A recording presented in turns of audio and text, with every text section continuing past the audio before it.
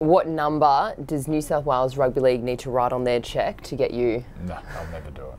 No, I couldn't do it. Everyone knows how invested and how emotional I get. I couldn't do it for my own health. Couldn't do it. I couldn't handle it. I know I couldn't handle it. Just being honest with myself, and it wouldn't be fair on people around me.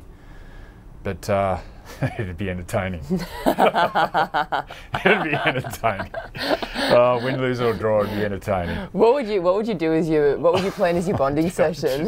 That's the least of my worries. I could just imagine the headlines where I'm just headbutting the coach's box.